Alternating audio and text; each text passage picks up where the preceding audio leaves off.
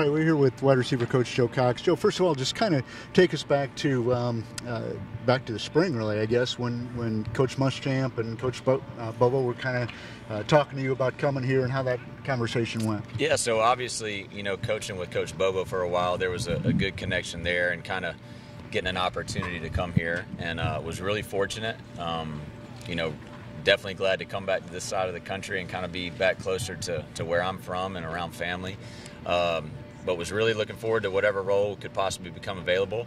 And when I started off, I thought it was going to be tight ends. And I had a meeting with my tight ends that night on Zoom, and woke up the next morning and was coaching receivers. So it was a little bit of a crazy experience there for the first couple months, because we were moving. Then all of a sudden, coronavirus, everything started, and started to be a little bit of a crazy situation, but just thankful to be, in a place that's playing football, that has a lot of great leadership, a lot of good people on staff that are, doing it the right way to win football games, and I'm glad I'm here.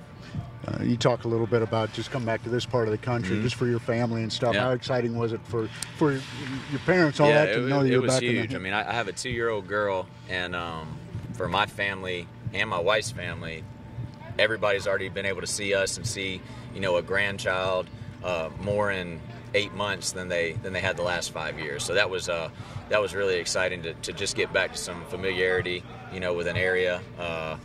Definitely, got used to some different climate in Colorado, no humidity, so that was, a good welcome back to me coming back to the South. But it's been unbelievable. One of the attractions, obviously, is continuing to work for Coach Bobo. What is it about him and your relationship with him that makes you want to continue to work for a guy like that? Well, as a player, he's one of those guys that early on, you kind of want to run away from the building at the end of each day, because he's tough on you and he demands a lot out of you. But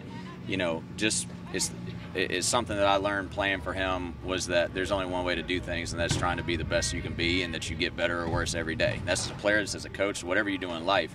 And he ended up being a person that, kind of I emulated and wanted to be like in the coaching profession, and was lucky enough to have an opportunity to go do it with him at Colorado State.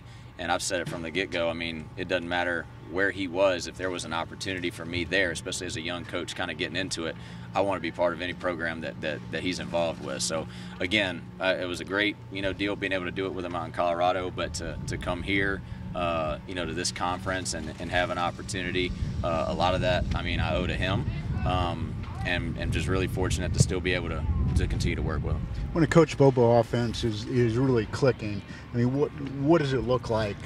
Does he adapt to whatever talent he has on the team? Who knows? He's kind of done a little bit of everything depending on who's on his team.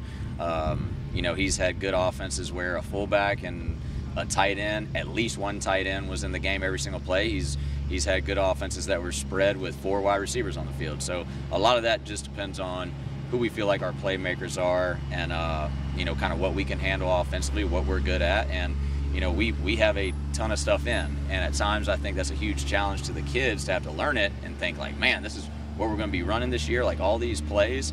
But it's really to find what we're good at and what kind of hits their brain, and what they can grab onto and kind of run with and start understanding some of the concepts. So as we start narrowing down who we're playing with, what personnel we're going to be playing in, what we need to be as an offense, they've heard it before, and we can kind of go back and hit it again and make sure that it's something that we can really get a hold of, knowing that that's going to be kind of what we major in. You mentioned playmakers, and Shi Smith is a guy around here who's made a lot of plays for the Gamecocks. What have you seen from him, and your thoughts on Shi? He's had a pretty good camp, and obviously he does have some big play ability. He's one of the guys that can kind of score from anywhere, make a big play from anywhere on the field. And I've challenged him a lot this camp, really just understanding that it's his time.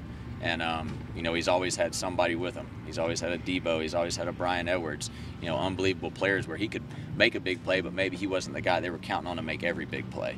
And hey, you are the Debo, you are the Brian. Now you got to prove it to your teammates, you got to prove it to us every single day. And he's answered that challenge pretty good. And I've been excited to see, what he can be for our offense. And, he's going to have to know a lot and kind of be the guy that gets the most out of that whole group. Another guy that's made a lot of big plays in camp, and a little bit of a surprise is Jalen Brooks. Obviously, still uncertain whether he's going to be even eligible or not. But how do you kind of work him in, not knowing that at this time? And what have you seen from Jalen? I mean, and we're hoping everything goes through. That's obviously a big thing that we're waiting on. But Jalen's one of the guys that, for the amount of time that he's been here, he has as good of a grasp of what we're doing as anybody in our room. You know, that we've been talking about this stuff since February. So really sharp kid, brings some length to the room, has good speed, and he's somebody that, just because of how he practices and, you know, kind of his knowledge of every single thing that we're trying to do, is a huge asset for him getting on the field and being a playmaker. And, you know, the first day he came out there with some fresh legs and made some big plays, and he had a good scrimmage this past weekend. So I'm really excited to see what he can do, just adding another guy, you know, that teams are going to have to account for and that we can kind of game plan around. Another guy who had a big scrimmage on Saturday was DeCarrion Joyner. He just continues, I guess, to progress as he learns the role. He hasn't played wide receiver a whole lot. What are you working specifically with him on? You know, obviously for somebody that played, I mean, he's a natural athlete, but for somebody that's always played the quarterback position, a lot of times people think that's an easy transition. But it's not. You know, there's a lot of things that he's still continuing to learn in terms of receiver play and what he has to do to get open and how he has to create space and route running and savvy. And a lot of that's feel that comes with just time of playing that position. And he's done a good job. He's a tough kid. He's tough with the ball in his hands.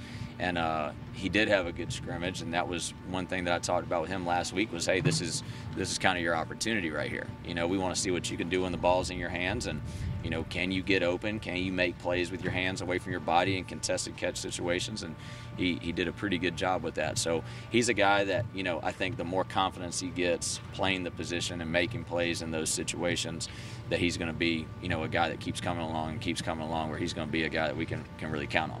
Another guy who's played a lot of quarterback and obviously came here as a quarterback, but now getting a look at wide receivers, Luke Doty. Just tell us how you're able to incorporate him into that wide receiver group. So Luke is one of the most impressive young men I've ever been around, because Luke has to deal with Coach Bobo's meetings and my meetings. And thinking back to, you know, being a first-year player in an offense where there's so much going on, it's been crazy how well he's been able to comprehend things. And he's got a great attitude. He's a huge leader on our football team, especially with, you see it, all those younger guys. That's like, he's the guy in that class. They all gravitate to him. They know he's going to be doing things the right way, and it shows. You know, he takes notes in meetings. He practices the right way. He does everything he's supposed to do, and he's going to be a guy that's pulling along a lot of young guys for a very long time. And my hat's kind of been off to him this whole fall camp with, you know, everything that he's had to learn, you know, playing all kinds of spots. And I couldn't imagine doing it. I mean, there's no way. And there's been a couple days where I think his head's been spinning pretty good too, where he might have forgot just how to play football. But he's actually made some plays, and, you know, I think I think regardless, it's all going to really benefit him for both positions, you know, kind of doing what we've had him do this fall camp. You mentioned bringing along some of the younger guys. Talk about some of those younger guys and what you see, and are they able? Do you think they'll be able to contribute right away, or are they a little bit more projects down the road? Yeah, I think you know, the crazy thing is just the climate we're in with everything, with what we're dealing with. There's no one that's a down the road guy. You know, you never know what could happen where somebody's going to have to step in and have to be a contributor, and that's something that I think Coach Muschamp's done a really good job getting our whole team to understand. Is there's, you know, no one's expecting a red shirt, no one's expecting to, you know, not make a trip, no one's expecting, you know, to be in a certain place on the depth chart, because that could change in an instant. And I think that we've had two young receivers that have done a really good job so far, in Rico Powers and Jakari Caldwell, that kind of just keep coming along. You know, Kari, you know, first couple days of camp, I was on him pretty hard, and he just kind of looked like he had a look in his eye like he didn't know what we were doing. And then he comes into the scrimmage this past week, makes a game-winning touchdown catch in a 1-minute drill, and actually had 2 touchdowns in the scrimmage. And he's kind of learning how to play a little bit as a different type receiver in this offense. He's a big guy. He's got to play big, which is a lot different than how Shy plays. and I think everybody coming in, especially as a young receiver, getting used to the physicality of the DBs that you're going to be playing against, the speed of the DBs, how many different coverage looks you have. It's a lot coming at them. And I think both those guys have practiced the right way and put themselves in a pretty good position to be able to, possibly make some contributions. And, I mean, I told everybody that, we're going to have to count on everybody this year. Another young guy was Mike Wyman. Mike's done a good job. He missed a little bit of time, but he's been kind of the workaholic guy in the group. But all those guys just need to continue to keep learning and keep trying to put themselves in a spot where we can call their number and we're not scared to do that. And the last question I have for you is Xavier Legette, a guy who got his feet wet last year and showed some flashes of, could he be that next guy in the long line of great receivers we've had here? I think so. And, what I've challenged him about is he's still a raw receiver, being a guy that, obviously he's really athletic. I know he played some last year, but he has some quarterback background too. There's a lot of things that he needs to continue to learn that would really, really help his game. And he has unbelievable work ethic. He's a tough guy. He has speed. He has strength.